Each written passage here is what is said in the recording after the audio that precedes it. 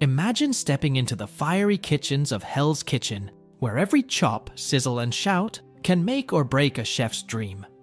Today, we're diving deep into the untold saga of Michael Wray, the culinary genius who didn't just win the first ever Hell's Kitchen, he transformed it forever. Buckle up as we serve you the spicy behind-the-scenes story that left fans and foes alike in awe. Michael Wray, a 27-year-old chef from Fort Collins, Colorado, stepped into Hell's Kitchen with a mix of hope and humility. Unlike the chefs who boasted years of experience in high-end restaurants, Michael's culinary journey was more modest, rooted in a deep passion for cooking rather than a flashy resume. This made his entry into the competition a topic of quiet speculation. How would this relatively unknown chef fare against the more seasoned contestants? From the get-go, Michael didn't dominate the spotlight. His approach was different. He wasn't there to boast or to intimidate. He was there to learn and to win, albeit quietly. This low-key start didn't grab headlines, but it set a foundation for what was to become a remarkable journey. Michael's initial days in Hell's Kitchen hinted at a chef who was observing, learning, and quietly gearing up to surprise everyone. His underdog status, far from being a setback, became his stealth weapon. The first real test came with Michael's sea dish, which received a lukewarm response from Gordon Ramsay. This moment was more than just about a dish. It was a wake-up call for Michael. The critique put him under the spotlight, not for the reasons he would have hoped for, but it also lit a fire under him. The pressure was on, and how he responded would define his journey in the competition. Then came the lobster pasta incident during the first dinner service.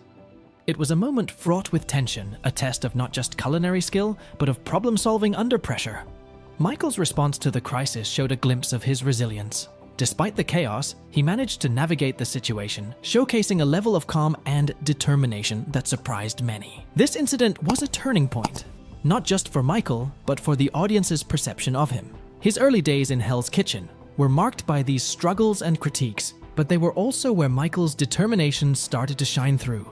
Each challenge, each critique seemed to only strengthen his resolve. It was becoming clear that Michael was not just another contestant.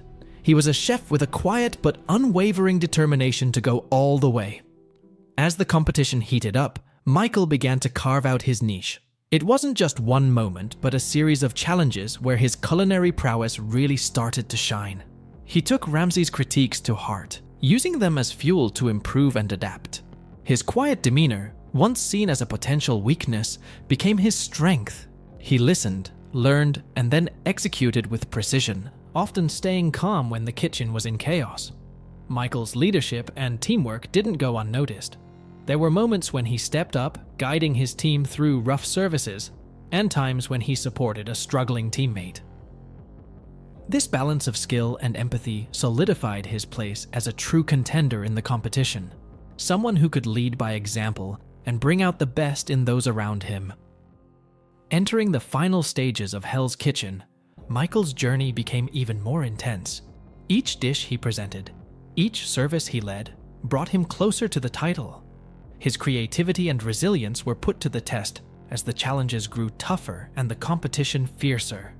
Yet, Michael continued to impress, not just Ramsay but everyone watching.